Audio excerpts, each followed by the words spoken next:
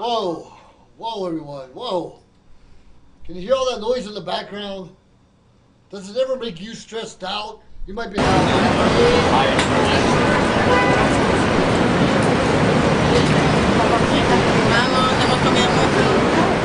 But do you ever get real anxious or stressed out at the moment's notice?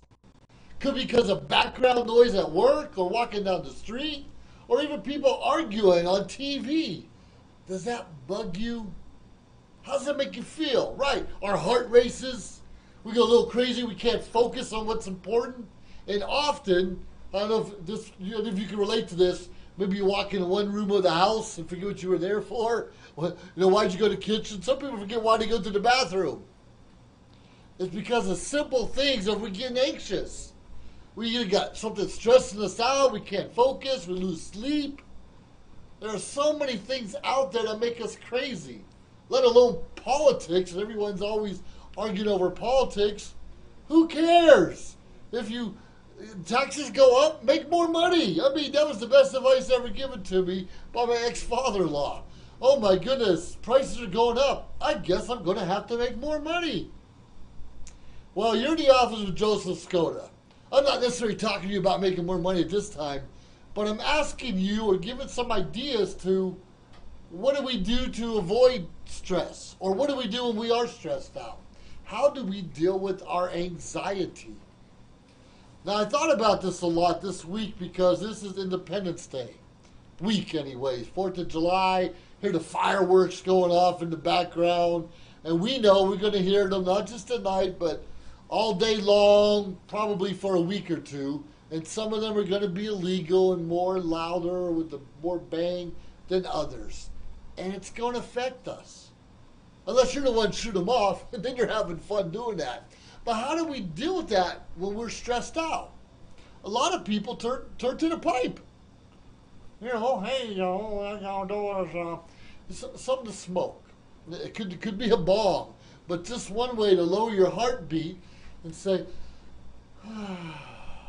let me relax.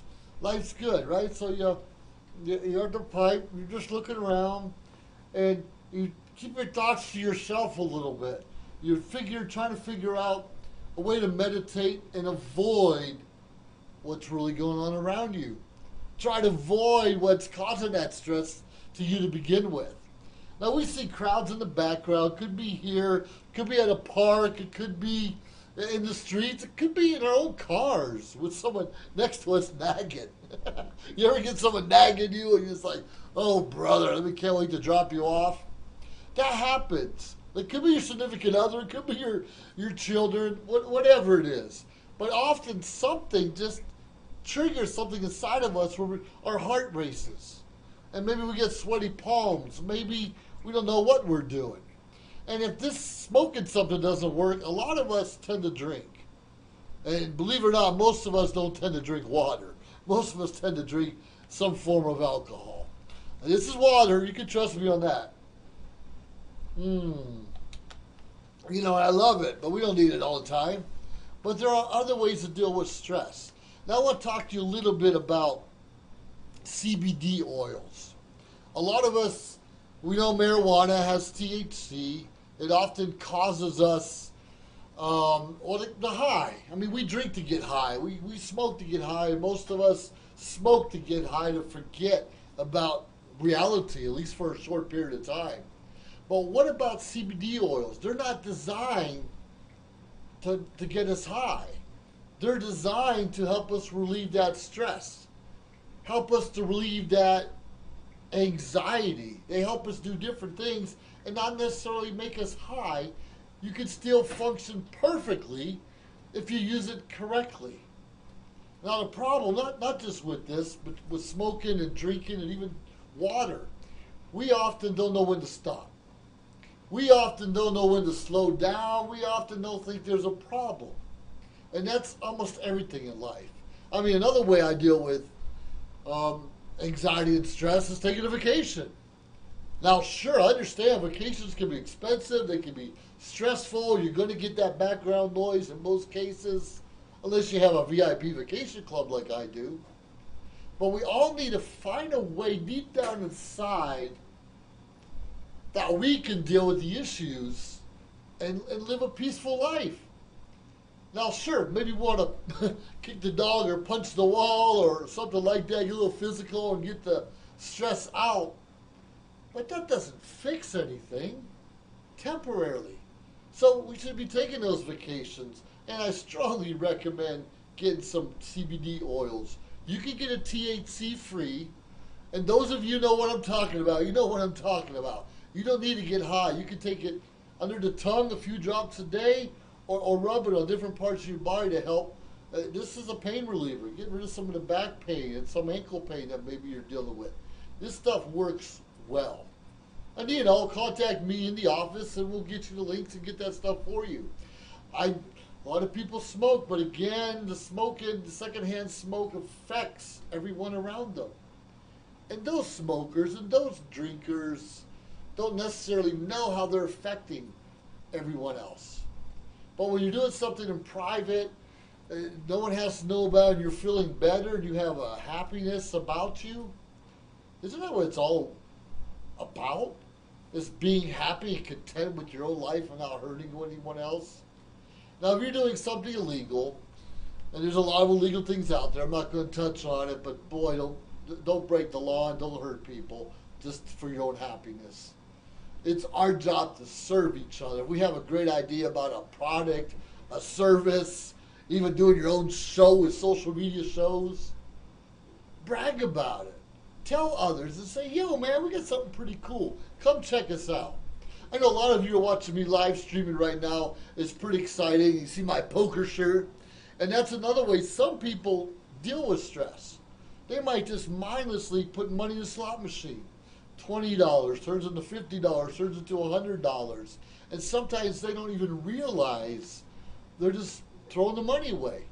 Sure, every now and then you win a couple bucks, like, yeah, I've got it going on. But what happens over time? And casinos are never going to stay in business if everyone wins all the time. We have to lose more so the casino can win. That's just the way life is. So I don't like to do slots a lot. I do like to play poker. Sometimes I win, sometimes I lose. And here's one of the keys to reducing some of that stress is going to the casino with a certain amount of money. I have $100. Win, lose, or draw, I'm not spending more than this $100. And then and you've got to be ready to lose that 100 because we still have to eat, we still have to pay our rent, we still need our car payments, insurance, whatever.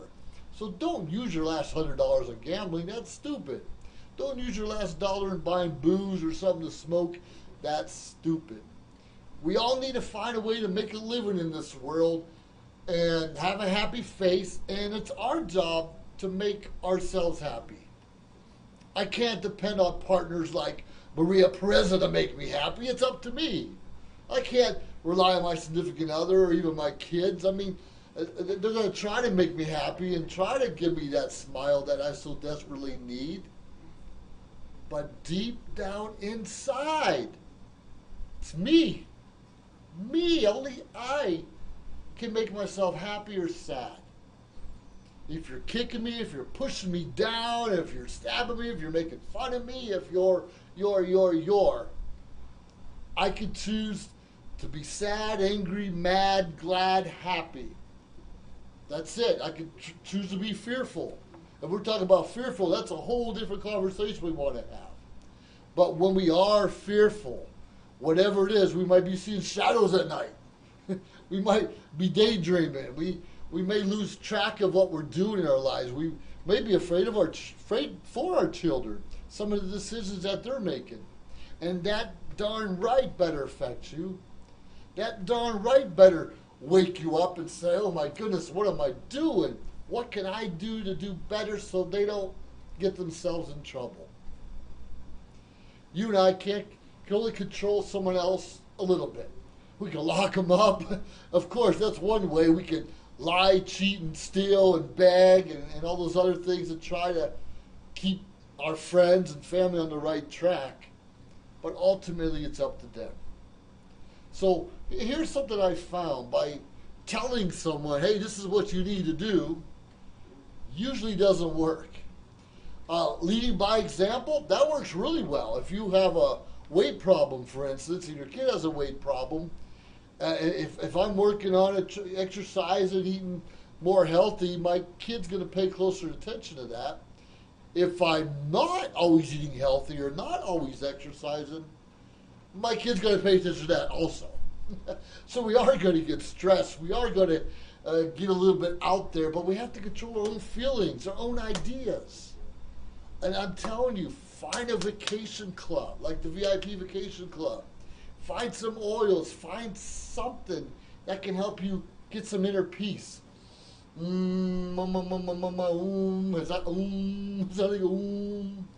Whatever it is, we have to find a way to relax.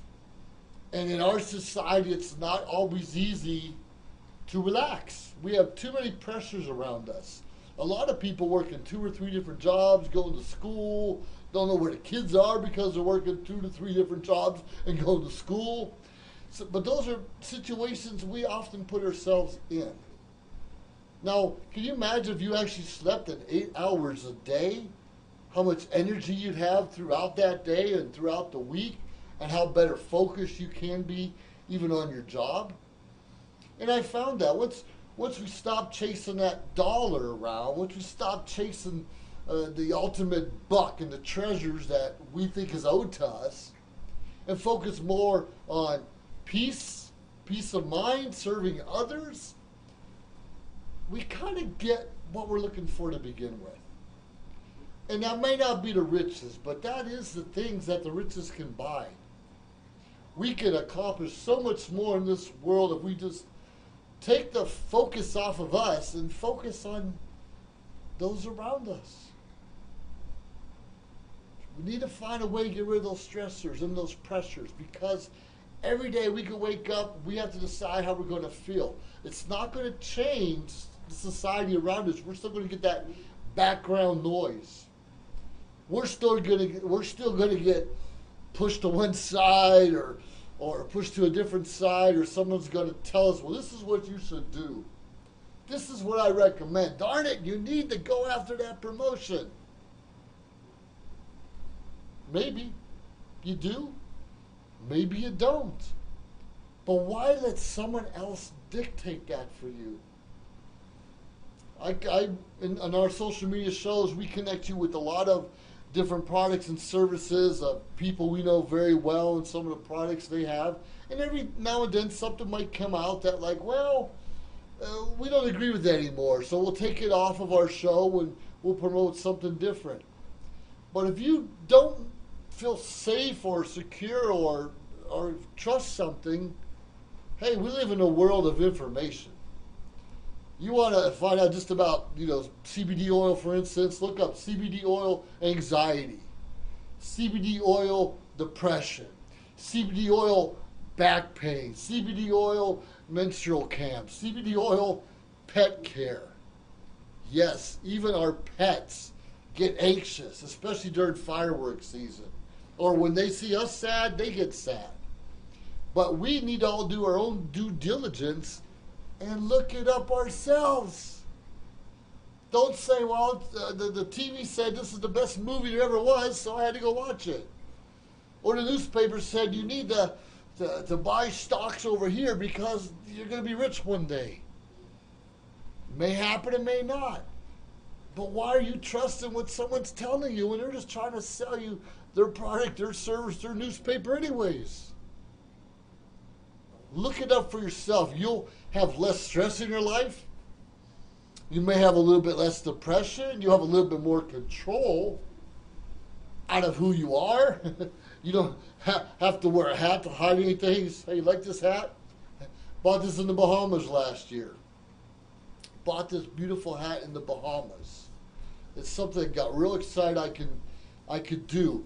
But I had to change my lifestyle, my way of thinking. I had to change the things I was doing in the past and wasting money on, where now I have a little bit more money to enjoy the finer things in life, like a vacation.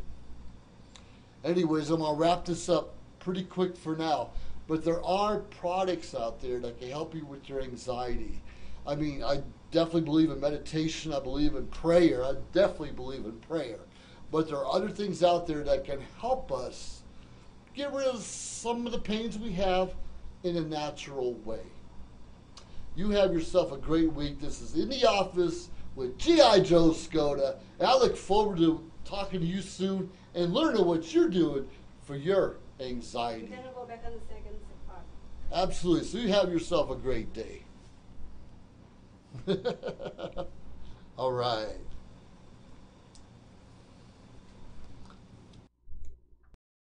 John is an employee at one of the most famous firms in the city of New York. So his job is very hectic, and he realized that it is necessary for him to go and finally take a vacation. But he went on a vacation without planning out the details, and wasn't able to truly enjoy where he went because he had to think about so many things that he didn't plan for.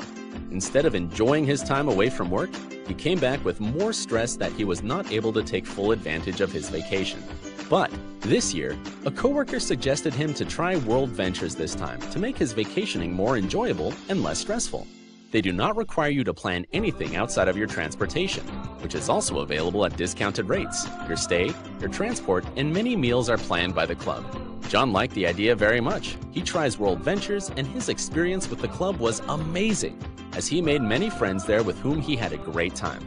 John recommends that everyone should try this club, as they are the best in business. See how the VIP-vacation-club.com can give you the right experience without all the hassle.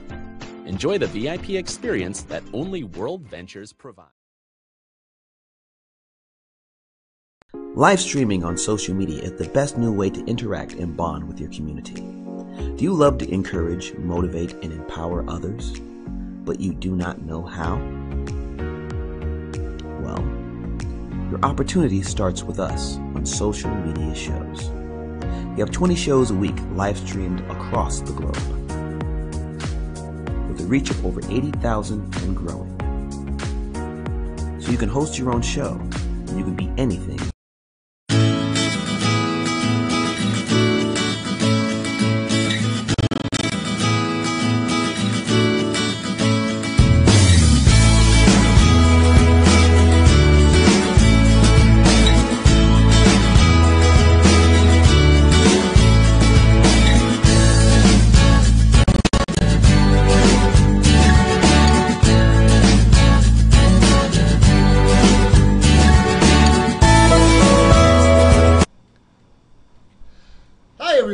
Hey, welcome back to In the Office with Joseph Skoda, or like I announced earlier, G.I. Joe Skoda. You know, today marks 13 years ago when I retired from the Air Force. Now, I retired from the Air Force. Obviously, I had struggles. I had a master's of business, an MBA, and still couldn't find a job. I had 3 or 4 other degrees. I have 21 years experience in the military doing so many things. But I couldn't quite find my niche and found myself in a depression mode for a while. And believe it or not, my doctor recommended I go back to school to try to get my mind focused, because I was in the woe is me stage. You know, life isn't good. Life sucks. So I was feeling that way for a while, and I got really depressed.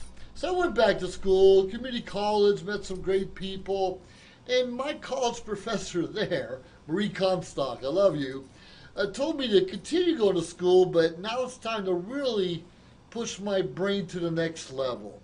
Time to work on not just going to school, but with a purpose. Now, I was really this close to getting my law degree, that's like she did, but I went to psychology instead. So I worked on my PhD and did that for a long time, a little great self-accomplishment, another degree down and some more experience. Still couldn't find a job, that you know. And some of the reasons I could not find a job or career move was because I did not know what to say in an interview. Sure, on paper I looked great. I could almost walk on water. But I still did not know how to have a one-on-one conversation. And quite frankly, I didn't know how to talk to a group of more than 10 people anyways. So there were certain skills lacking. And I started my own network marketing company and, joined affiliate marketing and did that for a while. And joined this business networking group where I was trying to basically pitch my business, thinking, hey, everyone's going to love me, they're going to join my business. That wasn't the case. One of the guys in there, Mr. Billy Mitchell, took me to a different meeting, and the other meeting was called Toastmasters. Specifically, South County Presenters Toastmasters in Arroyo Grande, California. Now, that was 6 years ago. Shy person, didn't want to get in public. If I'm behind a lectern, I'm shaking like this behind a table. Did not want the spotlight on myself. And I was really scared those first several months in Toastmasters. And I stayed for the wrong reasons. I just liked the social. I loved the people there. But I still was afraid to talk. It was probably a year later, I think I got tricked into being a vice president of education and then tricked again to being the president. And I found I have a knack for Toastmasters. We're not just about speaking, we're talking about leadership skills and, more importantly, relationship skills. Now, Toastmasters has 4 founding principles: respect, integrity, service, and excellence. Now, 3 or 4 of those are the same core values of the Air Force. Excellence in all we do, service before self. You know, those are great things. Integrity, those are all super visions I believe in. And now that Toastmasters has all that, and now they say respect. Well, I'm in Las Vegas at the moment, and I was celebrating the big accomplishment of Toastmasters District 115, which today is their first day in business. Now, I don't live in Las Vegas, I live in California, but yesterday, District 115, Las Vegas, Nevada area, belonged to District 33, which is what I'm a part of.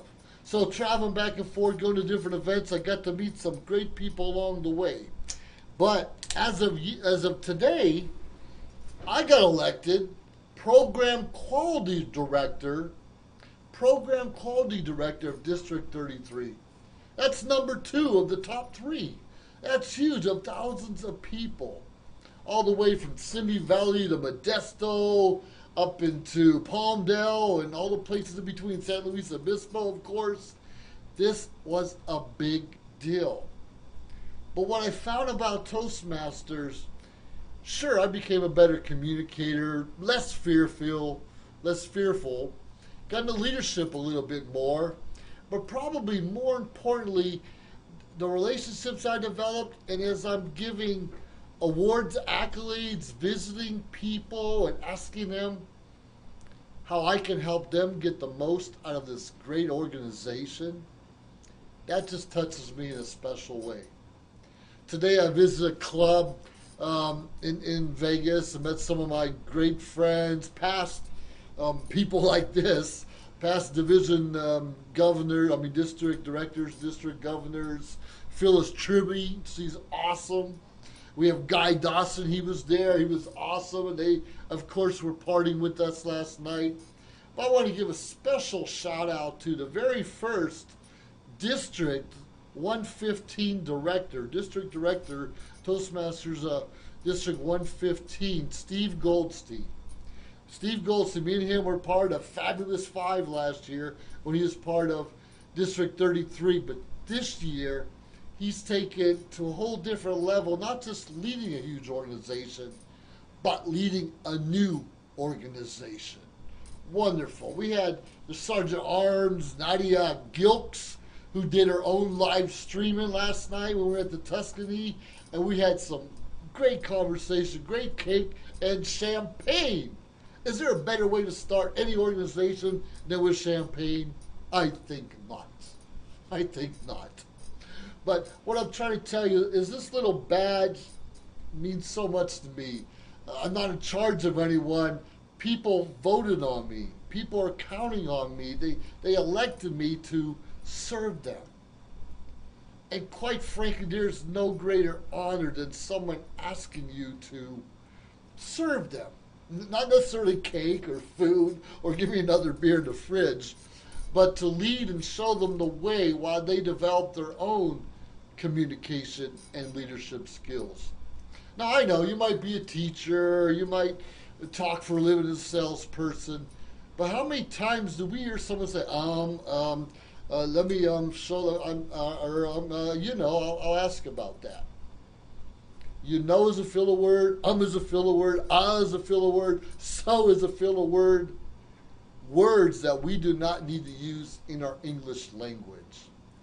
And when you learn to minimize, or better yet, eliminate those words from your vocabulary, you become more accurate, more distinct, succinct in your communication, and people can understand you better.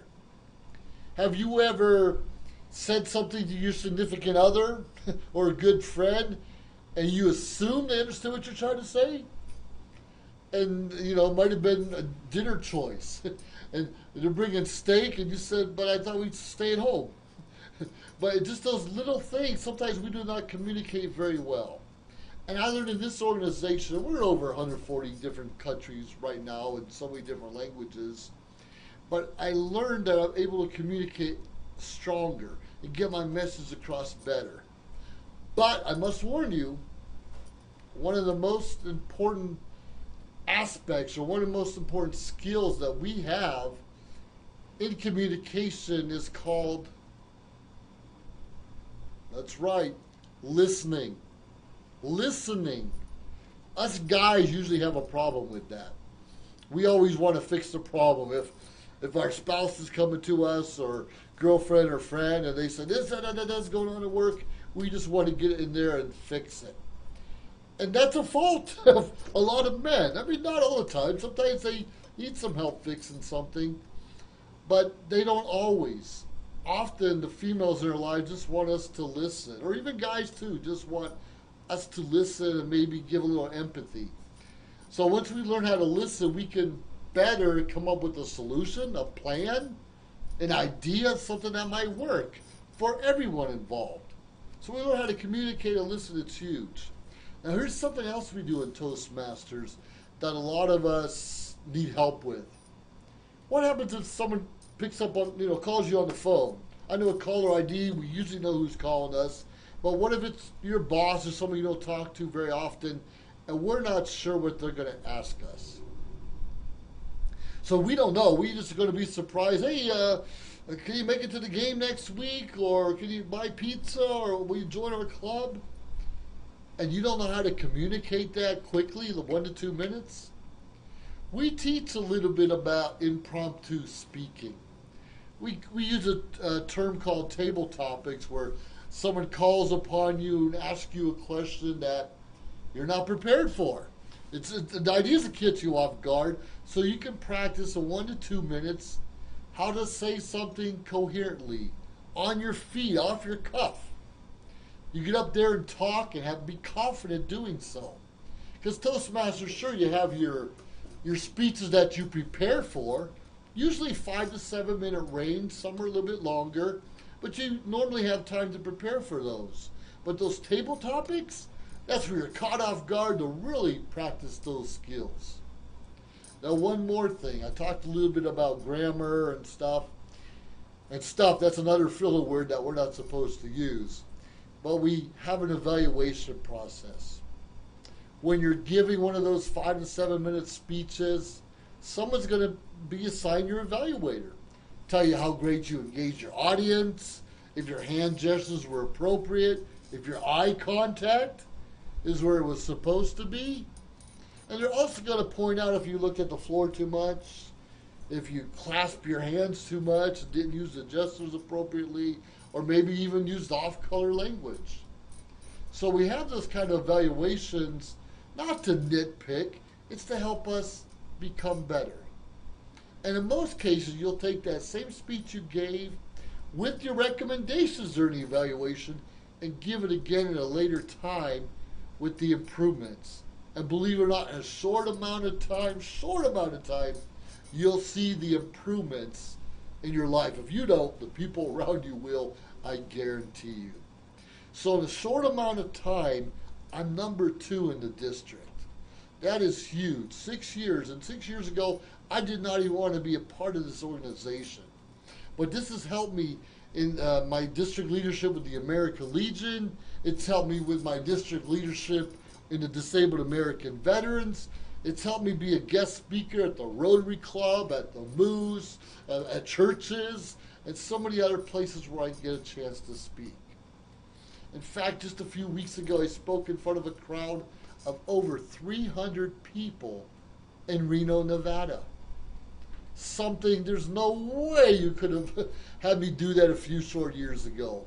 And today I say, bring it on, because I'm growing, I'm learning, and we're the best organization, some of the best people.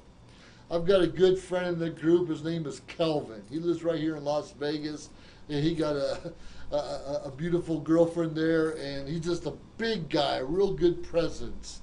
And it's so cool. Robin is his girlfriend, and they're just never say too much.